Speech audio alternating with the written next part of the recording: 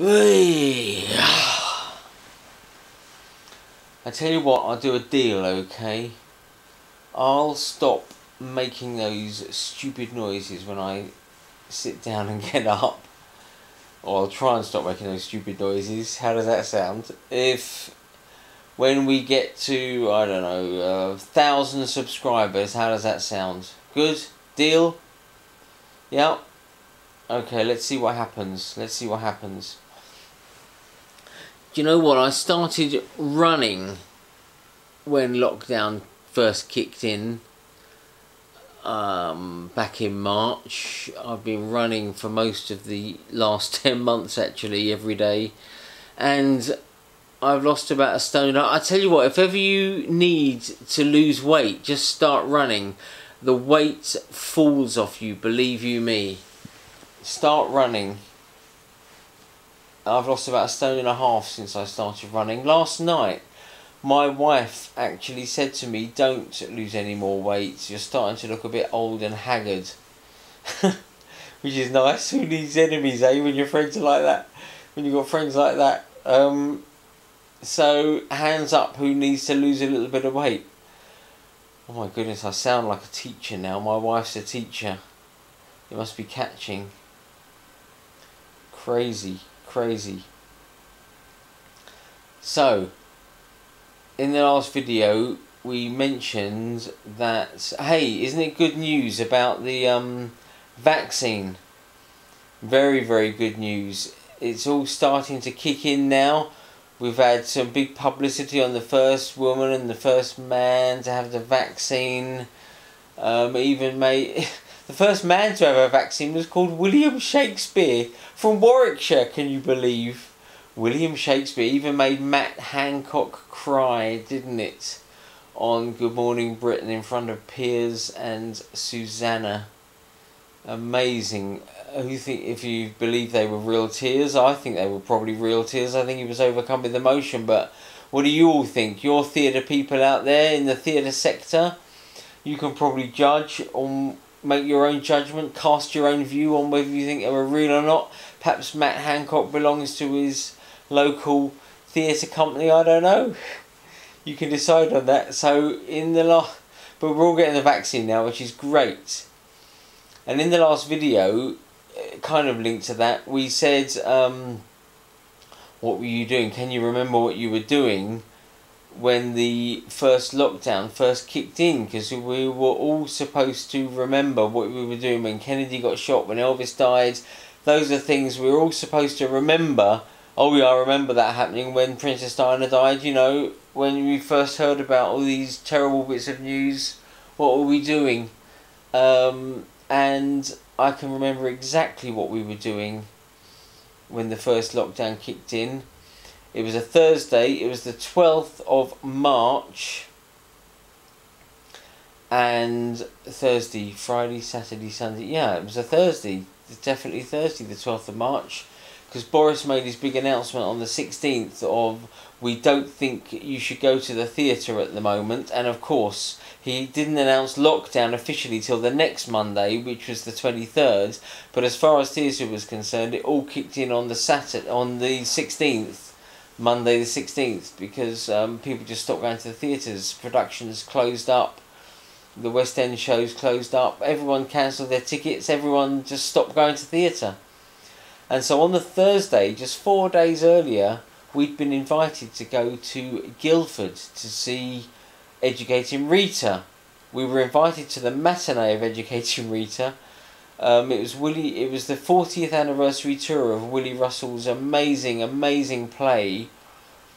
And we were invited to go to the matinee.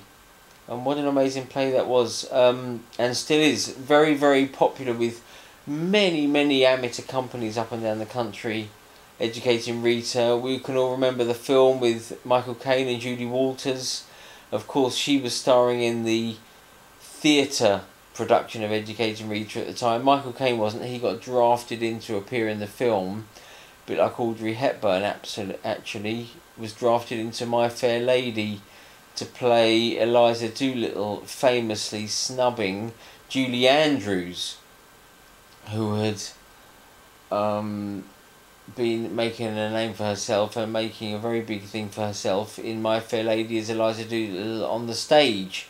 But she wasn't selected. Hollywood, the powers that be, the wise people in Hollywood, you know, the way they decide how they're going to fill cinema bums on seats.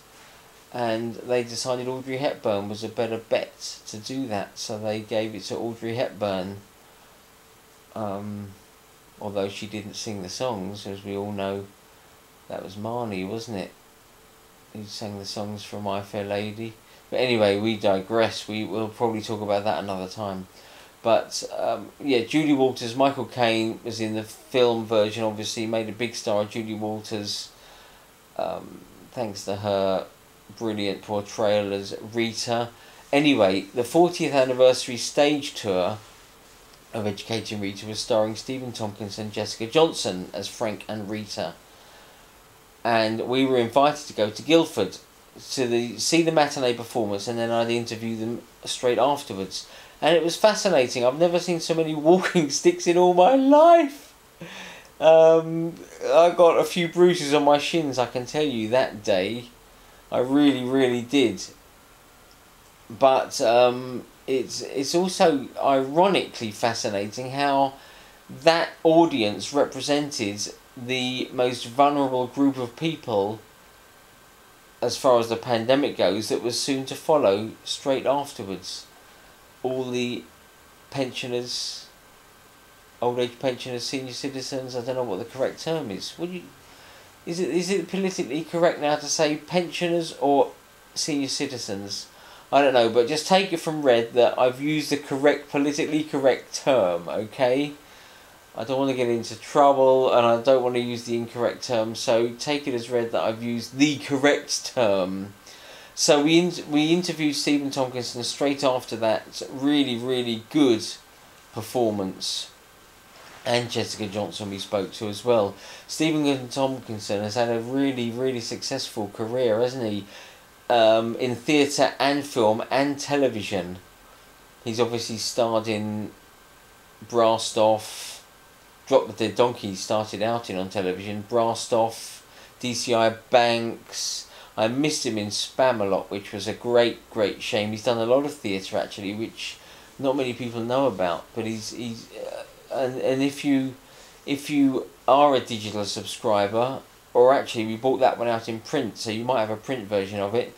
But if you're a digital subscriber, you can go on the website right now, look at issue number 48, and you'll be able to read the interview with Stephen and Jessica that I did and catch up with it that way. But I missed him in Spamalot, which was a great shame. He played King Arthur. And I've seen Spamalot about 9 or 10 times now. It's one of my favourite, along with Our House, it's one of my favourite musicals, one of my favourite stage productions, stage musicals, whatever you want to call it, by Eric Idle and John Dupre. I've seen some really, really good productions, both professional and amateur. I saw a really good one at Erith Playhouse, actually, an amateur production of Spamalot. Really, really good production. If you understand the kind of comedy and you get your head around, and you've got a director that can get his head around what you're trying to achieve and the kind of comedy you're there to reproduce, and you can understand Monty Python and Eric Idle and John Dupre and get inside their heads and what they meant, then why can't you produce a brilliant production? And I've seen some great ones. In the professional industry, I've seen Joe Pasquale, Simon Russell Beale, Rufus Brigstock. I've seen Phil Jupiter's play King Arthur. I've seen some great King Arthurs, but I missed Stephen Tompkinson, which was a shame. Lady of the Lakes, I've seen Jodie Prenger, Hannah Waddingham, you name it, I've seen them. I've also seen Bonnie Langford play Lady of the Lake, probably one of the best Lady of the Lakes I've seen. And she's tiny, but it's all about the experience you bring to the role, isn't it?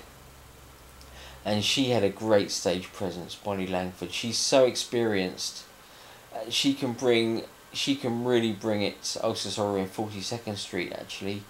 The revival. Yeah, fantastic. So yeah, fantastic. In fact, Bonnie Langford was on our cover as the Lady of the Lake, and she talked about spam a lot in that cover story interview. So might be another one. Look for if you're a subscriber, look for the cover with Bonnie Langford on the front, and you'll see her in. And I'll tell you what else I was going to talk about when we met Gary Barlow, and Tim Firth when they did the Calendar Girls musical. It was called The Girls back then, not Calendar Girls the musical as it is known as now, which kind of makes more sense in a theatrical producing and licensing setting. Tim Firth wrote this screenplay, he adapted it for the stage, he adapted it for the musical theatre, the musical with Gary Barlow. They wrote about 80 songs or something. They've been childhood friends, they grew up in the same town, same village they grew up in, and they were friends from a young age. They wrote about 80 songs for the musical and whittled it down to the final 14 or 20 songs, whatever it is in the musical. And so there's some really good songs in there. And we went along on that press launch. You can imagine how busy it was. You mentioned Gary Barlow, and the whole world descends upon it. So the BBC were there filming stuff, I think, for the news bulletins or the One Show or whoever it was. And all the big nationals were there, and we were there, and a lot of other theatre magazines were there, theatre newspapers, the stage was there. You name it, they were all there, wanting to speak to Gary and Tim, of course, take their pictures. And what a great cast it was. We had Sophie Louise Dan in the cast, we had Michelle Dotrice, who was Frank Spencer's original wife, Betty, those that will mention television, but she's done a lot of theatre, of course. And we also had Joanna Riding in the cast, Claire Moore, very, very star-studded cast, an experienced cast, and lovely people to talk to as well. You know, they're all normal people. Gary Barlow's a normal person, and Tim Firth. And you can read that. Look for the cover with Gary Barlow and Tim Firth on the front. It's number 33, I believe. So there you go. Look for it. You can read it now. Read the cover story. Download the PDF. Read the cover story there, and catch up with our visit to the Girls musical. I don't think Samuel French will ever repeat that exercise when they broke all licensing records when they issued, and with Tim Firth they issued an 18-month window for amateur theatre companies a few years ago to license Calendar Girls. This was before the musical was even a glint in Tim Firth's eye. The stage play Calendar Girls musical was released to the amateur theatre sector, and I believe Samuel French issued something in the region of 600 amateur licenses, which was incredible. They broke all their records, and everyone, it seemed, was producing Calendar Girls, and a lot of money, some of the licensing money went straight to Bloodwise, the charity, and on top of that, a lot of amateur companies brought in their own independent charity fundraising initiatives that they raised thousands of pounds for Bloodwise and charities. As you know, Calendar Girls was based on the original calendar, which they hoped would sell a few hundred copies to make their money back to buy a sofa for the hospital. Amazing work they've done, the original Calendar Girls. And well, the original Calendar Girls were also at that press launch, by the way, with Gary Barlow and Tim Firth. And we'll throw a few photos up and you'll be able to see. But it's all in the article as well. So do have a read if you can, have a catch up there. We haven't got time today, but we will talk about my son as a drag queen. Got some big news coming up. Can't talk about that now, but I will cover it. I'll also talk about a thing I thought about last night, actually. Just like, all this is unplanned, by the way. Everything is just off the top of my head, as I think of it. I talk to the camera, and that's it. Nothing's been written, no bullet points written that I'm trying to make sure I cover None of that going on anymore. It's just as I think of it, it comes to you. And I thought of something last night in bed about being untrained and amateur theatre, and how amateur theatre is full of people that are not necessarily trained but are still highly naturally talented people. And that's actually how we started Sardines. But I'll talk about that in another video with time to come. And there's some other things I've thought about as well.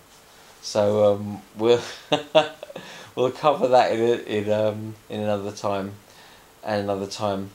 But for now, stay safe, stay well. We will be back because there's a vaccine in the air and we're all going to get the vaccine. We'll all be at the theatre again soon. 2021 is going to be a great year. Wasn't 2020 awful? It'd be nice to get it over and out of the way. I know there are some theatre companies around, some amateur theatre companies around I got in trouble since the last video when I said amateur theatre has thrown in the towel on 2020. There are some companies that have, throughout the pandemic, they've either recorded stuff or they've put stuff together. Many companies, amateur companies all up and down the country, that have got videos in the archives now that they've, lockdown videos, monologues, whatever you want to call it. They've put stuff together, they've been rehearsing in Zoom. Some that are allowed to are doing live streams. Some are even doing performances in front of a socially distanced audience at Christmas if their tier allows for it. And there we go. So yeah, there is some live streaming, some YouTube releases going on. There's even some actual productions that are going on. And let's hope that we don't go into tier 3. Let's hope London doesn't go into tier 3. It's quite possible because lots of London boroughs, the infection, 2/3 of London boroughs have seen a very small rise in infection rates, but not a decrease.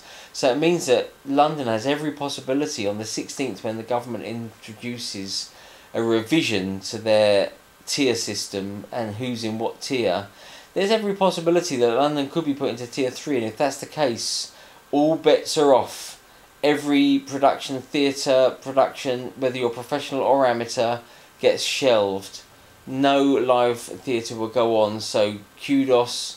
I'm sure at watching all the news bulletins at the moment, because if London gets put into tier 3 on the 16th, their pantomime production at the Palladium will be off. Everything London-wise, London-based will be off.